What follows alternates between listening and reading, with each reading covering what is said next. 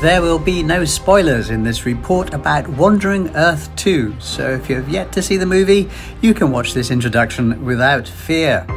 You probably already know the basic story. The Earth has to be moved, yes, the whole planet, and scientists have to make it happen. The movie has world-class special effects, epic landscapes, and mind-blowing action sequences. But there are also lots of really interesting scientific concepts visited along the way, such as the nature of consciousness and so on. Like most Hollywood blockbusters, we have clunky dialogue, rescued by a strong storyline. And again, like most pop sci-fi tales, the science makes no sense whatsoever if you're a physics scholar, but is fascinating if you are any other moviegoer. I've just come out of the cinema where I've been watching Wandering Earth 2, and it's so full on. It's like, I feel like I've saved the world myself. China has remarkably quickly made a blockbuster movie in the sort of Michael Bay action movie style with some very interesting sci-fi elements. This film is already a movie that is worthy being popular worldwide, and both from critics and from the public.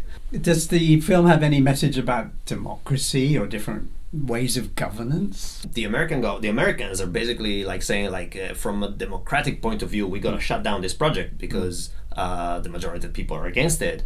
But the Chinese are saying, yeah, but doing it is the right thing to do for the next generations, for like my son and my son's son. So I found that this contradiction was particularly interesting because it can be applied to many different things, from like the different ways that the governments dealt with the pandemic, but also to climate crisis.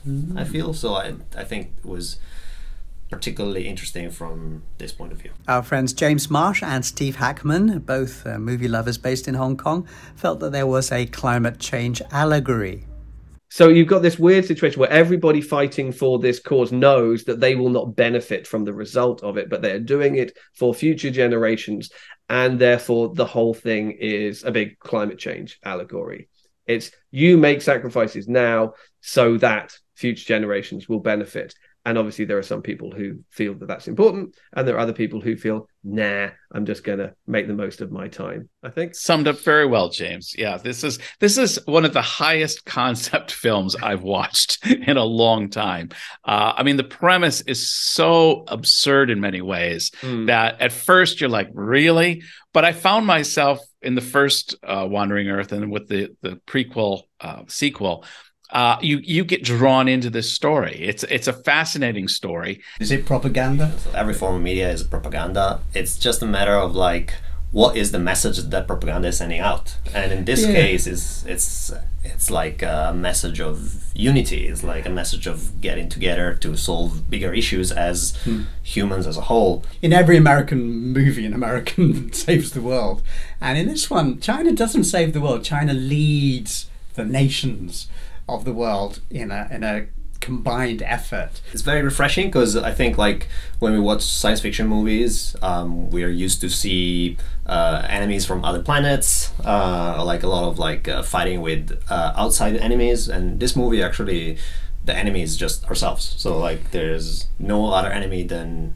humans and the way that we interact with each other and we build our societies. So I think like this way of framing the story I thought was very new, and I think especially for like Western audiences, I feel this is a very different point of view, a very different angle. I can't think of any other movie without a bad guy except perhaps Mary Poppins. I think Mary Poppins doesn't have a bad guy in it, but that was in 1960 something. Is there room for different movies from a multipolar world? I am definitely tired of superhero movies, so I can't guarantee that's where we're heading to, but I surely hope so. What was like your favorite part? Just the kids in the movie were my favorite part because they're so sweet and innocent and gave their parents like so much hope and drive to save the world.